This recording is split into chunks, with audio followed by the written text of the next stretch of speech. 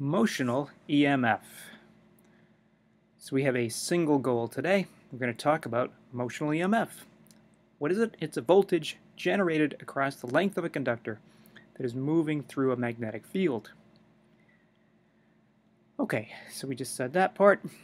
Now, if we have a metal rod, it has a length L, moves a velocity V through a magnetic field B, the motional EMF is given by minus VLB.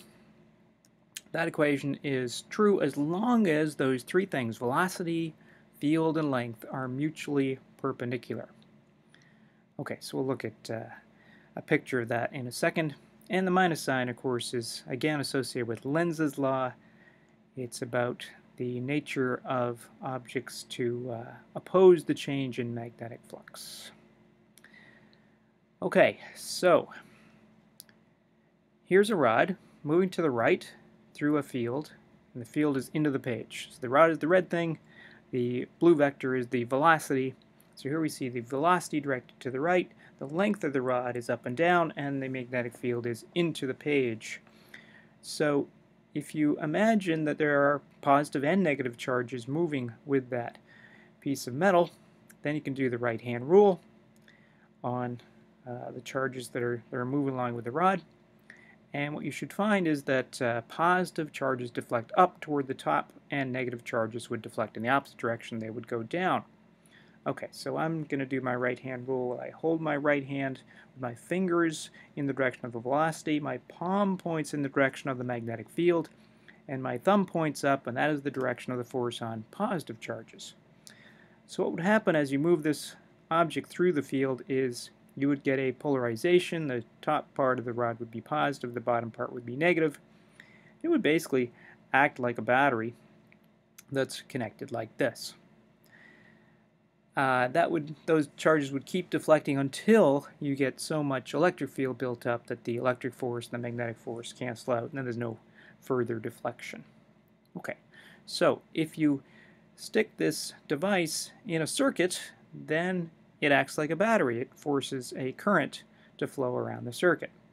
So the rod's sitting there on these metal rails, and the green thing on the left is, you can think of it as a light bulb or some kind of resistor. You've got a circuit there consisting of the red rod, the blue rails, and the green thing with the wires attached to it. There's a complete loop there, it's a complete circuit. So if you just have that conducting rod just sitting there at rest, nothing happens. But if you start moving it, then things can happen. So what we're going to do here is allow the rod to move to the right, and we're going to think about what the direction is of the induced current in this loop as the rod goes to the right. Okay, so maybe you want to pause it here and just take a minute and think about that. And you could actually draw your three pictures, before, after, and two opposed pictures to get the answer. There's more than one way to do it. Okay, so I'm going to do the pictorial method, so I'm just going to let basically the animation do it for me. So there's my before picture, and then the rod has gone further off to the right. So our loop is a lot bigger and way more field lines going through there than before. So the before picture, the after picture is the one on the right. And so to oppose the change has been adding field lines into the page. To oppose that change, the loop wants to add its own field lines out of the page. So if I point my thumb on my right hand out of the page the way the induced field is, then my fingers curl counterclockwise. So the counterclockwise current around the loop generates this opposing field to oppose the change in flux. And what that current will actually do is act to slow the bar down, in fact.